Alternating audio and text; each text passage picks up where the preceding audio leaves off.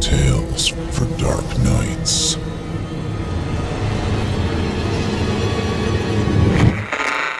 Want to make sure you never miss a Chilling Tales for Dark Nights video again? Be sure to subscribe and hit that bell to turn on notifications. Chilling tales for dark nights.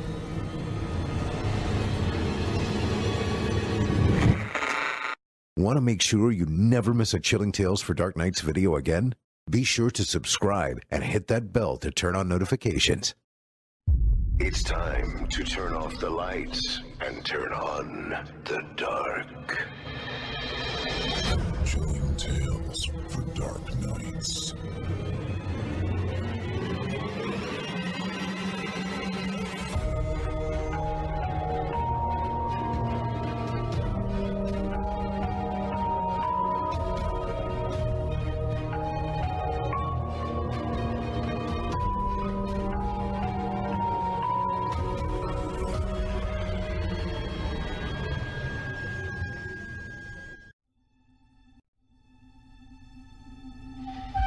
Good evening, listener. You're listening to Chilling Tales for Dark Nights. On tonight's edition, we invite you to leave behind your safe reality and descend with us into the frightening depths of the most terrifying imaginations with two audio adaptations of frightening fiction about mysterious monsters and insidious instructions. I'm your host for the evening, Steve Taylor, and tonight I'll be your guide as we traverse the dimly lit corridors of your darkest dreams. Joining us tonight to help bring to life the frightening fiction of Charlotte O'Farrell and Kevin David Anderson are voice talents Creepyface and Trevor Rhines. Now, get your ticket ready, take your seat in our theater of the minds, and brace yourself. It's time to turn off the lights and turn on the dark.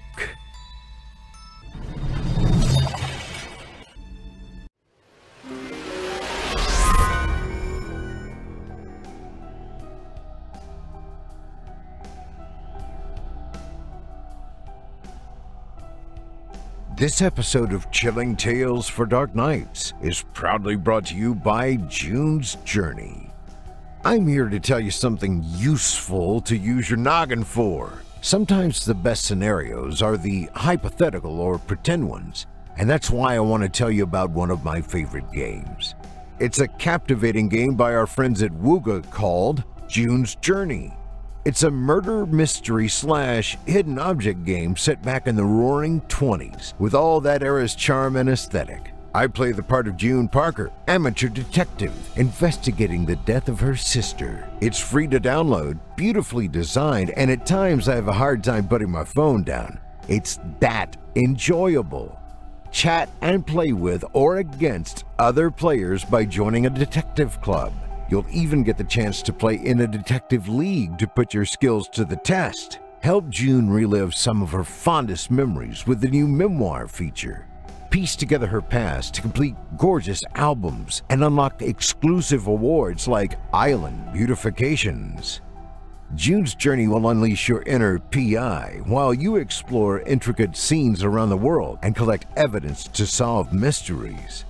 Gameplay is engaging and gratifying. Not to mention, you'll be using your mind quite a bit too. No mindless screen time here, folks. And what's more is the mysteries are ever evolving. New cases and scenery are added each week, meaning you'll always have a fresh case to dive into. I love playing during the lulls of my evening.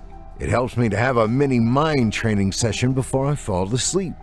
Alright, I'll admit it, sometimes I sneak away to play all hours of the day. The thing is, friends, when you're a detective, you're a detective.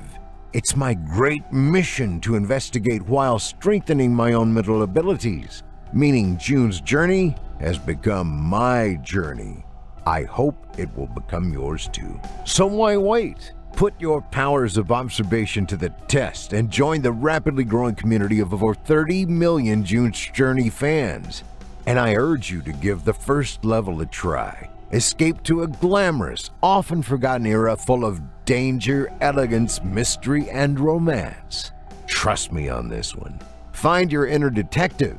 Download June's Journey today. Available on Android and iOS mobile devices, as well as on PC through Facebook Games.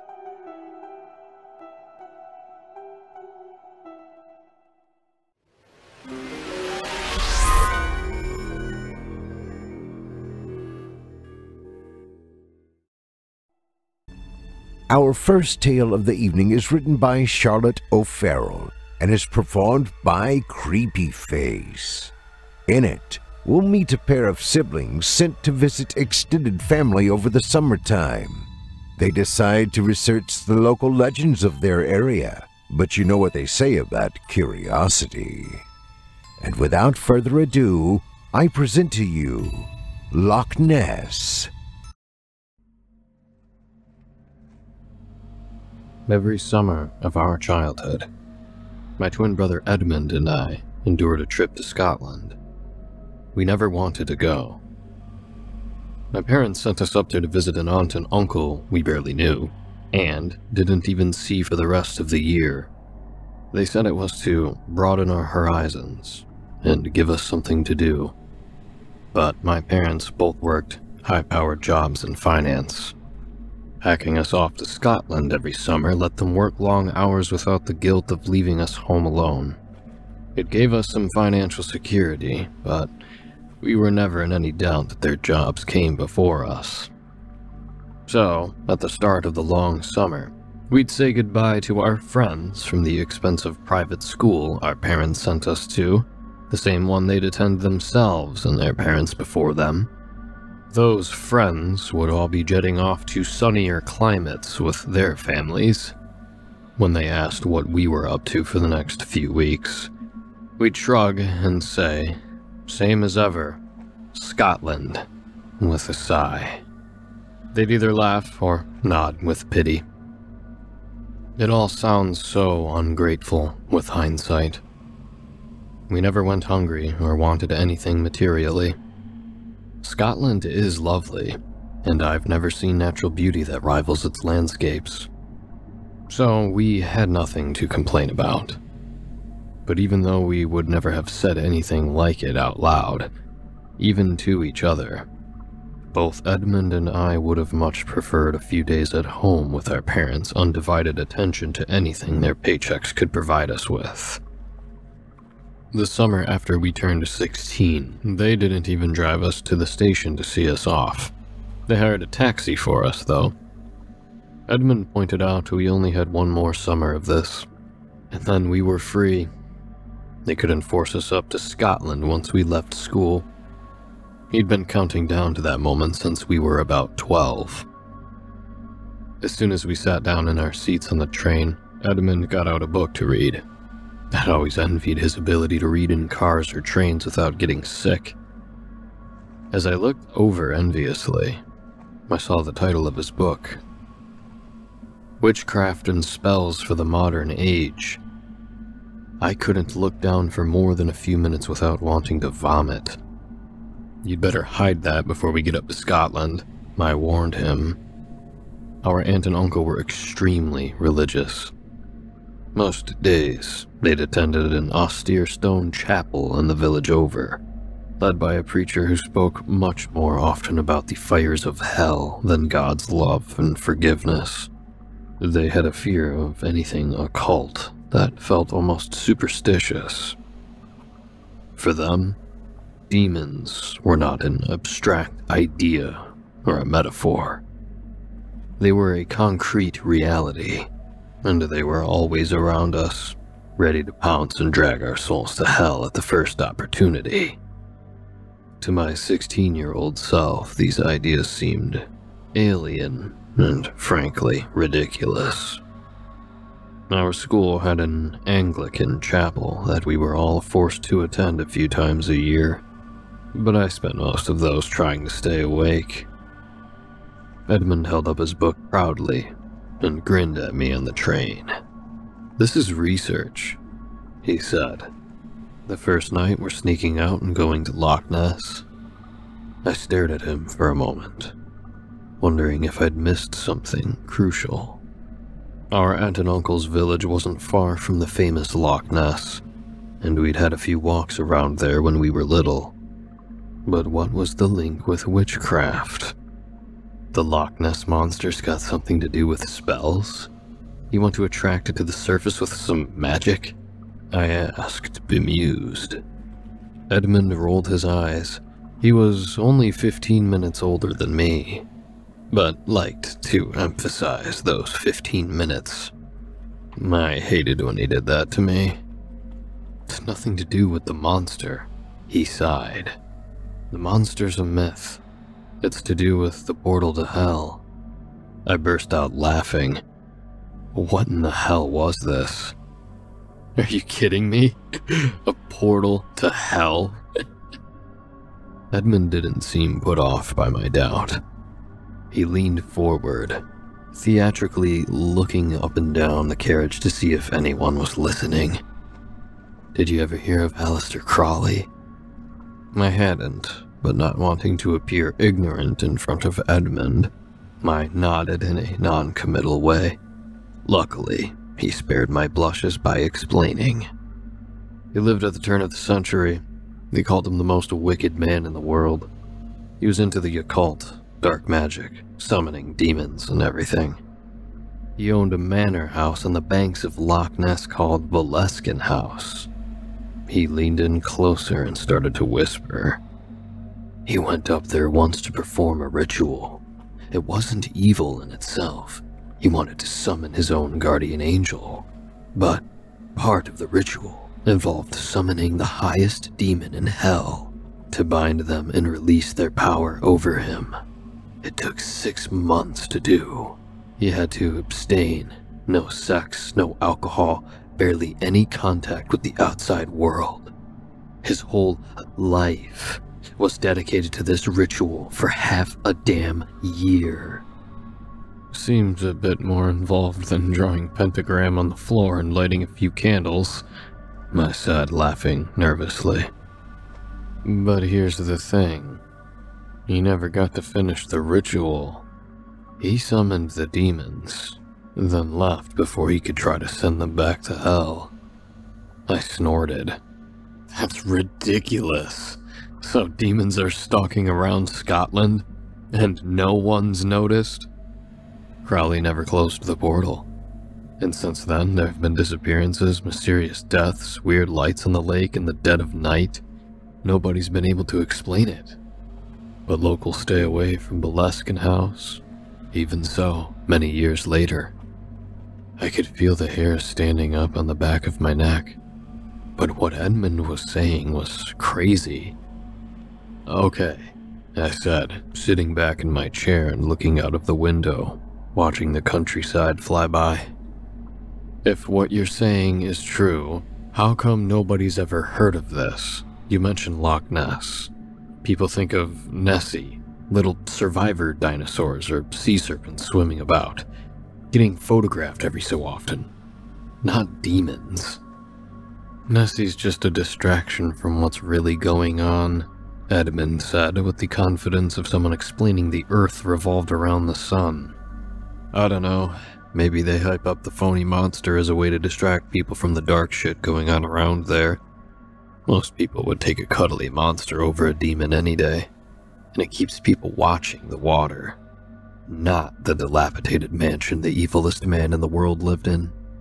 I sighed. There would be no convincing him. If you want to check it out, I'm in, I said. But not because I believe in demons or any of that. It just sounds more fun than anything else we'll get into this summer. But tell me this. If we get there and there are no demons, no guardian angels, or no orbs of light in the sky, will you agree to give me $5? Edmund nodded and shook on it. I look back now in horror at that moment. If I knew then what I know now, even $5 million wouldn't have convinced me to go to that place in the dark. Our aunt and uncle met us at the station. They weren't the type of people to show a lot of physical affection, but my aunt gave us both a quick kiss on the cheek, which was more than our parents gave us most times we saw them. They took us home, asking about school and the sort of religious education we got. We answered politely, stiffly. I told them what they wanted to hear. The little nighttime adventure had started to grow on me, as we ate dinner, with Grace beforehand, of course, and sat playing board games in the lounge of the evening. All I could think about was Lochness. I still thought Edmund's talk about demons was stupid, but it would make a memorable story to tell our friends at school when we returned after summer. Our aunt and uncle were early to bed, early to rise types, so it was barely 8 o'clock when they started making noises about the lateness of the hour. Edmund and I, feigning yawns, agreed. We laid in our twin beds in the spare room for well over an hour, listening out for any signs of life. We heard them get dressed, chat a little, pray, then turn out the lights. Once an extra few minutes had passed, I heard Edmund gently ease himself out of bed. He'd packed his sneaking out kit close to the top of his suitcase and left the suitcase open.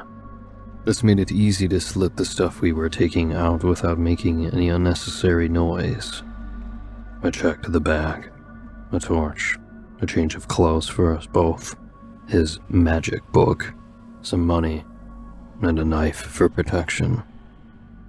We eased our bedroom window open and snuck out into the cold air of the night. The terrain was rugged. Recent rainfall had made the house's surroundings muddy, despite the time of year. We slipped and tripped over rocks so many times we lost count. Edmund insisted on holding the torch and went in front, so I was the one falling face first into the wet grass most of the time. How neither of us ended up with a twisted ankle or knocking ourselves unconscious on that walk into town, I'll never know. Maybe it was fate that we went to Lochness that night. Once we were in the center of the tiny town, getting to Lochness became easy. We would take the last bus up to it, have our little exploration, then hitchhike home. We were used to hitchhiking. Most times, when we'd sneak out of school with our friends, we'd go hitchhike to some nearby city or go to rock concerts just to get away for a day. Doing it so often had dulled us to the potential dangers. It was pitch black by the time we arrived at the lock. It had started to rain lightly again, but nothing that would put us off. I was buzzing with excitement. Only one old lady got off the bus simultaneously as us. She watched us for a while as we walked from the bus stop to the lock. "Be careful out there," she said quietly in her rural Scottish accent. "I don't know what you're doing out here this late, but it's not safe here. There are things on the lock you don't want to know about." "It's okay, ma'am. We're not scared of the monster," Edmund replied cheerfully, smiling at her. She didn't return his smile. "The monster? Oh, Jesus, Mary, and Joseph," the woman replied with a sigh. She turned on her heel and walked away, back towards civilization. As we moved further from the bus stop, the footpaths got less well lit. Soon, we came across the great, famous lock. There was a full moon overhead. I still remember the gentle glow of the ripples on the lake's surface, stretching as far as our eyes could see. The lights from the buildings surrounding Lochness reflected and twinkled on the water. For a few moments, Edmund and I stood, transfixed. Demons, monsters, and warlocks couldn't have seemed further from reality.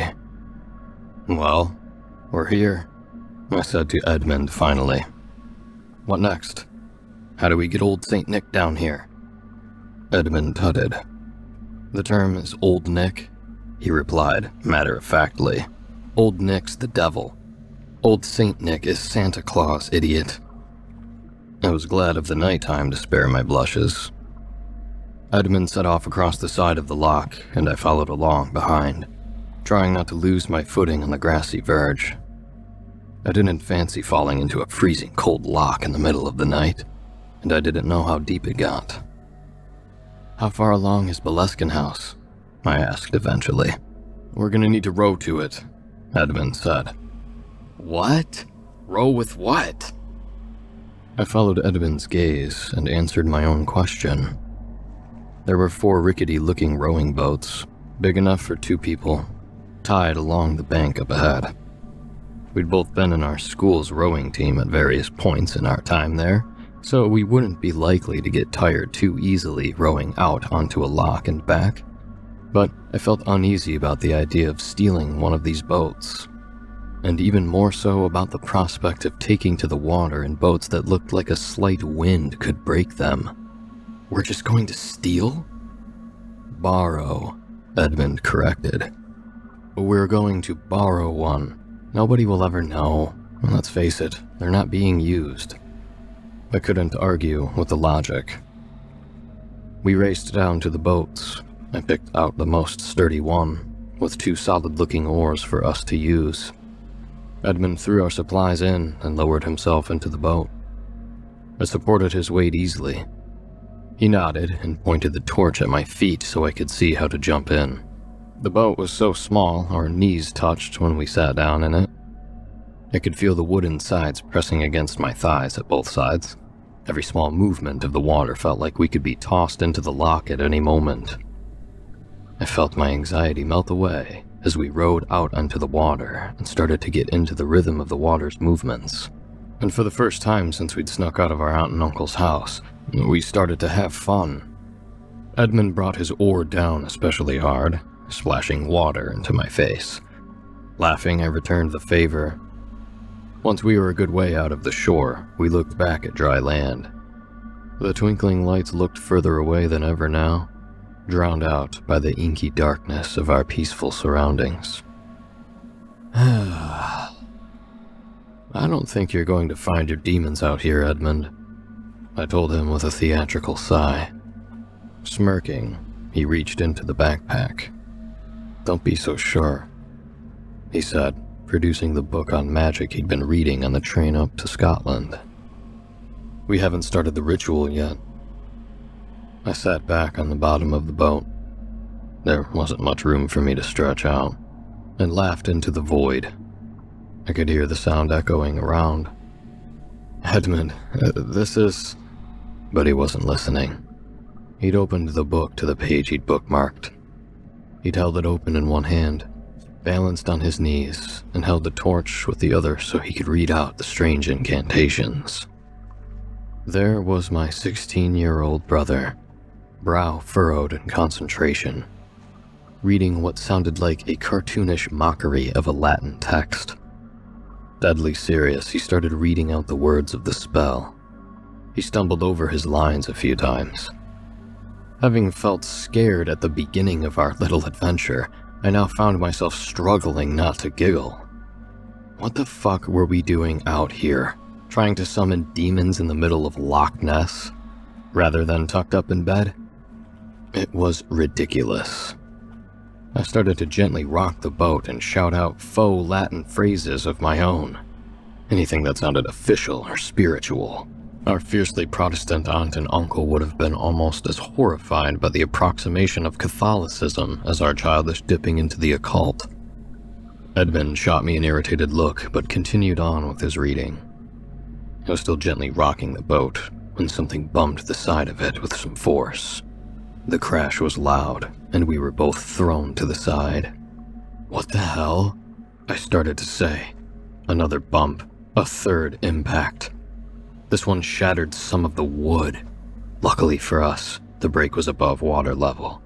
This time, whatever was crashing into us was huge, powerful, and angry. I grabbed my oar. Quickly! I shouted to Edmund, but he wasn't listening. He was perched at the side of the boat, fixated by whatever was hitting us. I'd never seen his face like that before. A mixture of terrified and awestruck. I didn't want to see whatever this fucking animal was that was nearly sinking us. I snatched his oar and started rowing for my life. The boat moved, but it wouldn't go where I wanted it to. It kept going in circles on the spot. The harder I rode, the faster it span, like we were caught in a whirlpool. I caught a glance at the thing trying to sink us. This was Nessie, all right. Or so I thought. I saw flashes of turquoise scales, a serpentine head as large as a dog. But what really caught my attention were its eyes.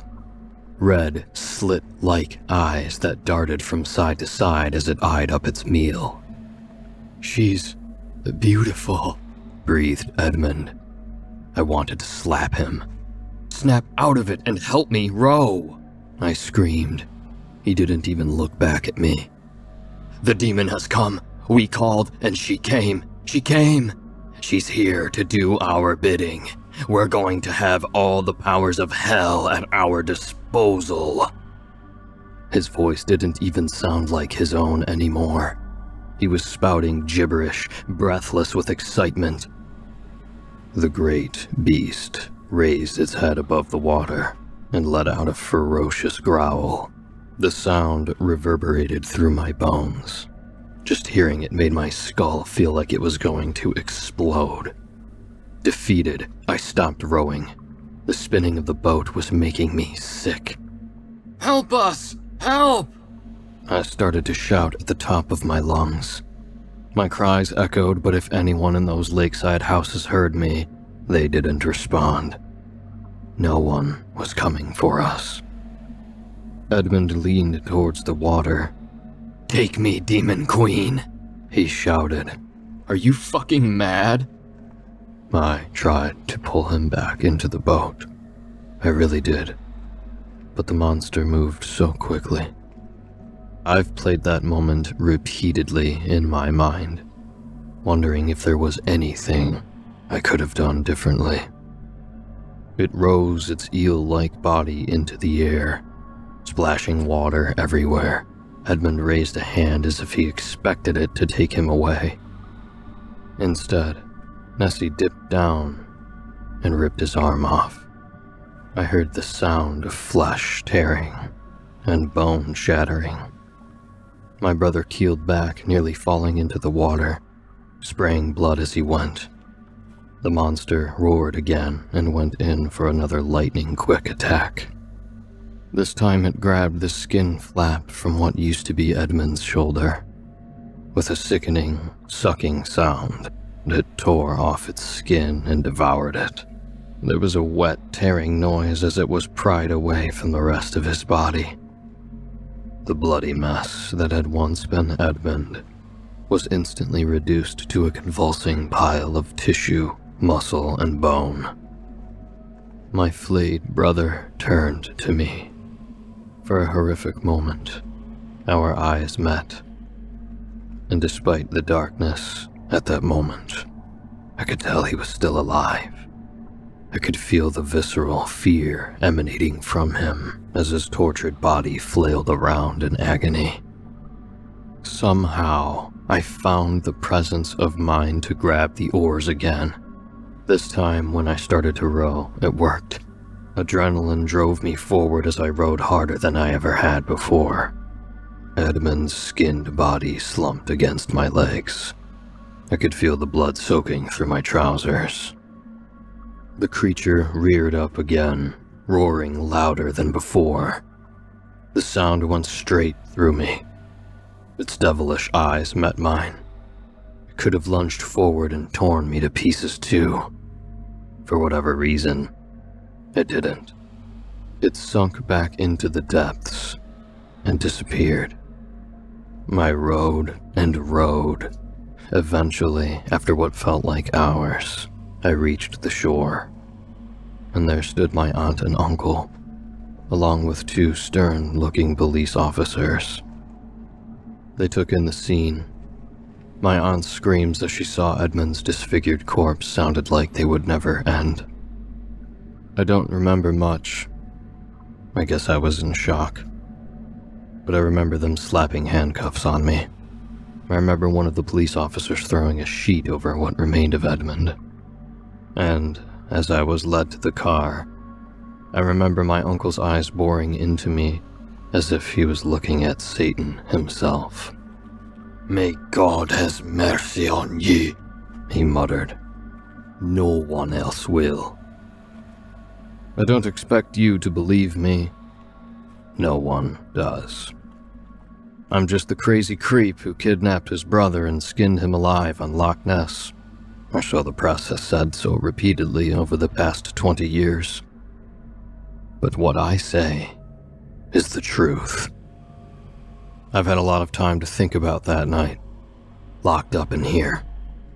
There's nothing else to do, just padded cell walls to stare at, and the doubting looks of psychiatrists to endure when I tell them that the Loch Ness monster killed my brother. I've had so many diagnoses over the past years and taken more medication than I'd care to list.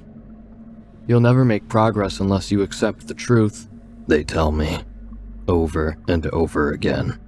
You killed your brother, you ripped his skin off with a knife and then threw it in the loch. Accept reality. Can I blame them? In their shoes, I'd probably think I was crazy.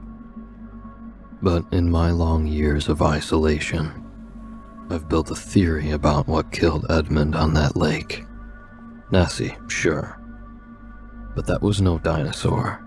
It wasn't some weird fish that had found its way further inland than it should have. The creature was a demon. I'm convinced when Edmund spoke whatever magic it was, it did indeed call back the hellish creatures Crowley summoned. I don't think it's any coincidence that this loch, of all of them, is the one known worldwide for both monsters and devil worship. There's got to be a link. And I think I stared that link in the damn eyes. People think they see a monster. They rationalize it as a biological thing, a throwback to prehistoric times. But take it from me, that thing is from hell. I can see you don't believe me. So be it. You're one of many. But trust me when I say this.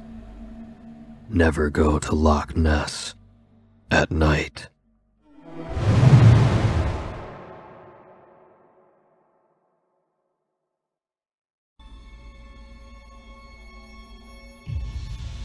I hope you enjoyed Loch Ness, as written by Charlotte O'Farrell and voiced by Creepyface. Charlotte O'Farrell is a horror writer, a lifelong fan of the genre. She writes about all manner of the weird and wonderful. Her stories have appeared in anthologies and podcasts. She also writes daily flash fiction on Twitter at CHAOFarrell, as well as Facebook.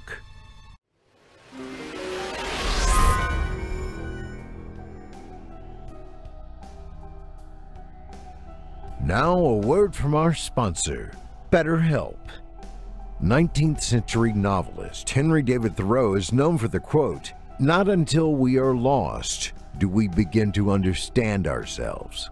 Now, I'm not sure what the hell that means, but I'm going to try to help him out here. See, with all the stress, anxiety, and aggravation we face on a daily basis, it's all too easy to feel lost. I mean, who can absorb all the punishment of daily life without losing your footing once in a while? Which brings me to another quote of Thoreau's, and I think this one makes much more sense. Quote, "It takes two to speak the truth, one to speak and another to hear." Unquote. So now that we're all lost and have thusly found ourselves, we understand the thesis of Thoreau's entire body of work, which is simply this. Whatever your issues, you should be talking out your problems with a licensed professional therapist from BetterHelp. BetterHelp is customized online therapy that'll not only help you better understand yourself, but will provide you with a listener you always needed. Whatever issues you're going through, BetterHelp has that all-important second party Thoreau so strongly stressed. Add to that, it's a licensed professional listener who's certified to help you. It's super fast and easy to get started. Forget the weeks-long wait to pencil in an appointment. With BetterHelp, you can be matched with a perfect therapist within 48 hours. From then on, you're a team. You can text anytime and get timely responses and advice. You can schedule weekly phone or video calls, whichever you're more comfortable with. And speaking of comfortable, it's all done from your phone or computer, so there's no need for waiting rooms or awkward in-person visits. You can do it all from the comfort of your own home. Having a dedicated listener has been such a great help for me. The longer you go without talking out your problems, it seems like they only get worse. If you've been wallowing in despair, I can't stress it enough. Sitting idle is the last thing you want to do. But with a good listener, never further than arm's reach away, you'll know why millions of people have used BetterHelp to help get their lives back on track. And it's affordable. With BetterHelp, the overhead of traditional therapy is gone, and those savings get passed on to you. There's even financial aid available if you need it. In short, you get all the positives of professional therapy and none of the negatives. It's time-proven treatment with a modern-day delivery system. Hey, don't get me wrong. I also appreciate you guys listening to me too. It's kind of a one-way street here. Let's do it the Rose way.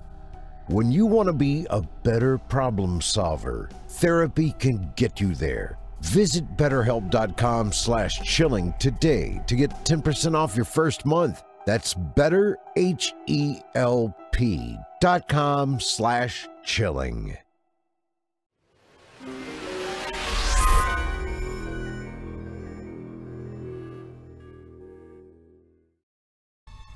Our second tale of the evening comes to us from author Kevin David Anderson and is performed by Trevor Rhines. So, you have captured a fairy, properly smothered it in a jar laced with alcohol, and are now wondering what to do next. Stay tuned to find out. Now, without further ado, I present to you Mounting Fairies for Display. The following article first appeared in Decorating with Nature magazine, August 2019. Mounting Fairies for Display, a step-by-step how-to guide. Fun for the whole family, by Dr. Morgan Z. Vile. So, you have captured a fairy, properly smothered it in a jar laced with alcohol, and are now wondering what to do next. Why not share that trophy with friends and loved ones by preserving your prize in a beautiful display case or frame? Mounting fairies can be an exhilarating activity for the whole family, producing highly sought-after decorative centerpieces. Decorating guru Philip Yen says, mounted fairies are the perfect accessory to any eclectic or feng shui decor. But even Joe Sixpack can enjoy a fine display of mounted fairies because preparing their bodies for viewing is a hobby that the entire family can enjoy. My sons and I have been hunting and mounting tiny folk for almost 20 years. It's a pastime that has helped us bond in ways I haven't been able to describe completely in over a dozen how-to books, available on Amazon, Barnes & Noble, and wherever fine books are sold. Now, what you will need to gather before unscrewing that jar are the following: an assortment of stick pins, tweezers, rubber gloves, a mounting board, the best kind are fashioned from balsa wood or styrofoam, several pieces of paper, earplugs, weights or clamps, and embalming aerosol. Aerosol not legal in California, but available in a pump spray. All these items can be acquired at your local hobby store. Step 1. Before unscrewing that lid, make sure you place earplugs firmly in your ears. Fairies emit a series of high-pitched screams while in their death throes, which dissipate, but more times than not are still held captive within the jar. Direct exposure to these high tones of anguish can cause erectile dysfunction, evacuation of the bowels, and promote allergies. If you have a dog, you may wish to put him outside. Step 2. Open the jar. After waiting at least 5 minutes for the death screams to dissipate, reach in with fingers or tweezers and retrieve your fairy carcass. Lay your prize face down in the beveled out section of your mounting board. This bevel should be 3/4 of an inch wide and 1/2 inch deep. It is important to get to this step within 12 hours of death. You are in a race against rigor mortis. Any delay in mounting and preserving your fairy can end with dissatisfying and unsightly results. Step 3. Select your mounting pin and place the tip between the specimen's shoulder blades. Press gently but firmly, piercing the back and chest cavity and emerging through the sternum. Then, with caring hands, lift upwards on the wings until the impaled body slides up on the pin, becoming level with the mounting board's main surface. Then, and only then, can you remove your earplugs. Residual screams often linger in the lungs and are released when the pin punctures the chest. I went through more than one pair of pants before I learned that lesson.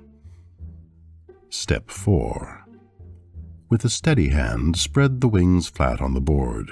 Upon touching a fairy's wing, you will discover fine dust will come off on your fingertips. This dust comes from row upon row of tiny scales that cover the wing's delicate surface. It is these scales that make the lovely designs of color and light, but it is these same scales and excreting dust that gives the North American skunk fairy its paralyzing odor. Even in death, this noxious creature can have toxic effects. Proper breathing protection can mean the difference between a festive fairy mounting experience or a trip to the emergency room with all your limbs going numb. But let's assume we are dealing with a simple common variety fairy, such as the Bayou Betty or the New England Hockaloogie. Continue by laying pieces of paper over the wings, using pins to secure the paper to the board. Take care not to pierce these wings. They are as fragile as tissue paper and can rupture at the slightest provocation. Step 5. Take your weights or clamps and secure the board to your desk or work table. Fairies are clever creatures and often find ways to mimic death, even during the piercing. They just wait until you step from the room, then try to flee, taking the mounting board with them. I once stepped out to answer the phone before securing the board and returned to find it spinning in the air like a barn shingle caught in a dust devil. Before I got it under control, I had a busted lamp, a cracked computer monitor, and a very perplexed cat. Step 6. Let rigor mortis do its thing. That's right. You're done for the next 10 to 12 hours. You can spend this time stalking more fairies or curling up with one of my many how-to books published by the good people at Triple Serpent Press. Step 7. We're almost home now. After a minimum of 10 hours, release the pins holding the paper and you will notice that the wings are permanently spread out, displaying their wealth of beauty. You can now remove the fairy from the board, holding it by the head of the pin used to impale the chest. If you flip the fairy over and re-examine its face, you will notice that the expression frozen on its tiny features during suffocation is not a pleasant one. Displaying them in this state will be perfect for Halloween, but unseemly the rest of the year. To remedy this, it's time for a bit of what I call molding. Take your tweezers or stick pin and gently nudge the corners of the fairy's mouth. Change that painful, anguished scream into a delightful, sprightly smile. At this stage, the fairy's skin molds very much like clay, and you can sculpt a variety of expressions. Experiment. Have fun with it. Step 8. Put on your rubber gloves, take your embalming aerosol or pump spray, and generously apply the preserving enamel. I like to give it 2 coats of the high gloss variety with UV protection. This will keep your fairies from fading, chipping, peeling, or reanimating. Now your prize is ready for framing. You can now hang it up on the wall and pat yourself on the back for a job well done. That's all for now, my fellow fairy hunters, and remember, the only good fairy is a mounted fairy. Happy hunting! Footnote, author's bio. Dr. Morgan Z. Weil killed his first fairy at the tender age of 8 when he discovered a twin-headed Mortimer tormenting his pet hamster. After dispatching the fairy with natural expert abilities, his parents encouraged his interest in fairy hunting, pixie skinning, and pest control. Vial attended the university at Berkeley, where he earned degrees in xenobiology, cryptozoology, and accounting. With a doctorate from Dartmouth in miniature humanoid anatomy, he is currently the department chair for Otherworld Studies at the University of Bradbury.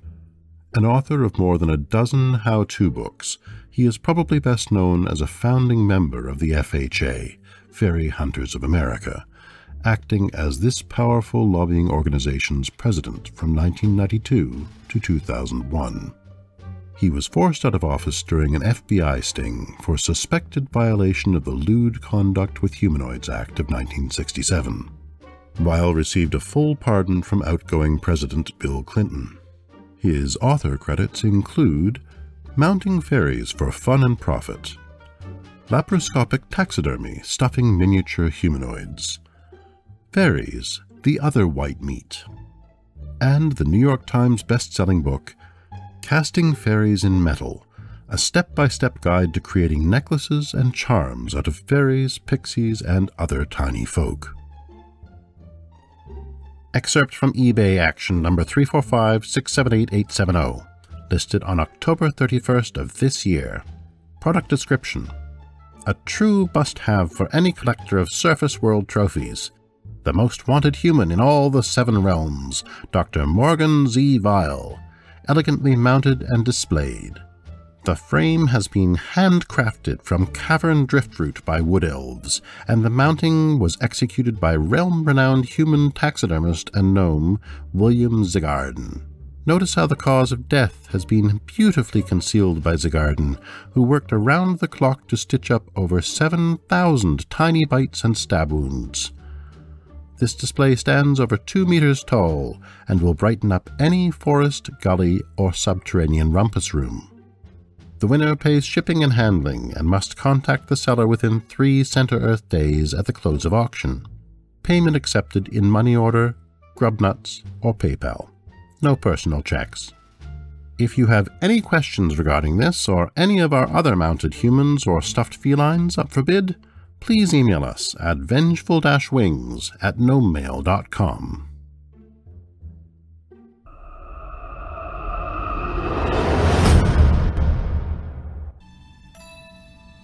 I hope you enjoyed Mounting Fairies for Display, as written by Kevin David Anderson and performed by Trevor Rhines.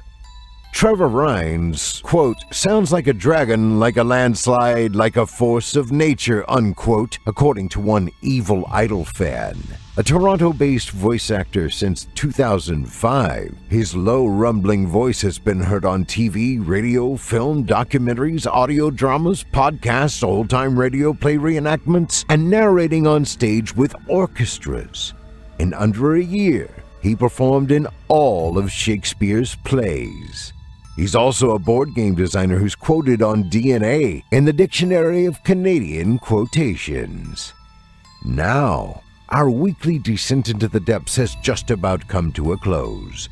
But before we go, I'd like to take a moment to thank you for joining us for tonight, and remind you to take a moment to stop by our iTunes page and leave Chilling Tales for Dark Nights a 5-star review and a kind word, and follow us on Facebook, Twitter, and Instagram if you haven't already. And of course, subscribe to us on YouTube, where you could find an archive of our work going back to 2012. And consider signing up as a patron at our website, chillingtalesfordarknights.com, to show your support and get all of our content ad-free.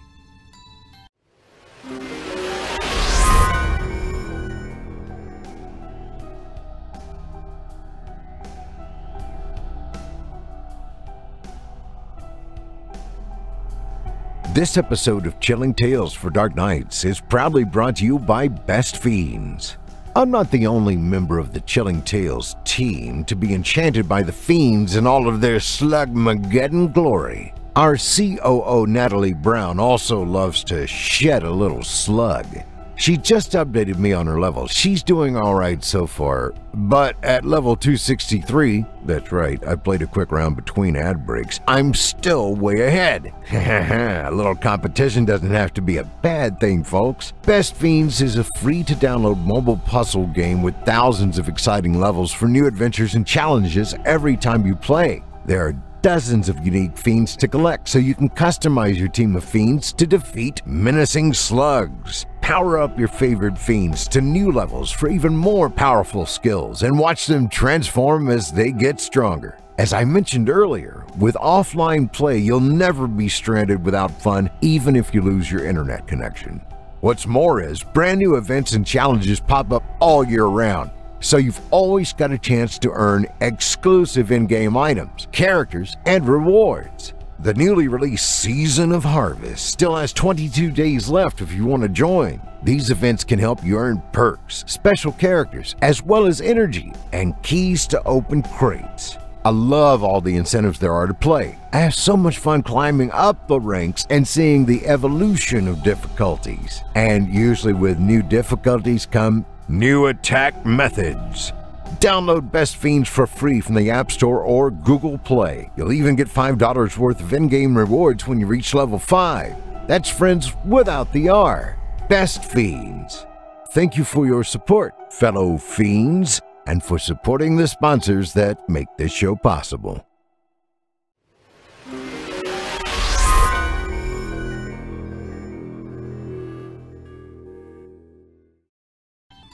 I'm your host, Steve Taylor, and it's been a pleasure.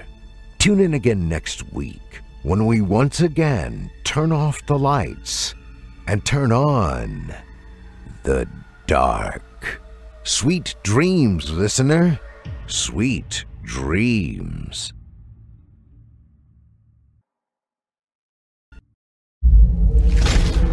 Chilling tales for dark nights.